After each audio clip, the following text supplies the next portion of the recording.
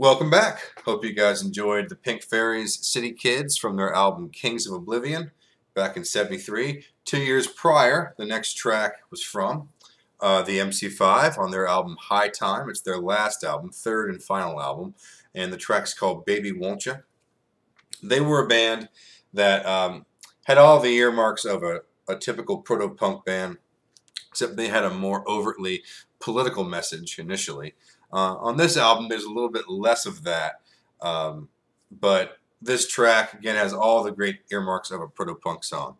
The riffing is consistent, the lyrics, high energy, great singing, great frontman, Rob Tyner, keeps it all together, great rhythm section chugging along, and just a great rock and roll track. So hope you guys enjoy Baby Won't Ya.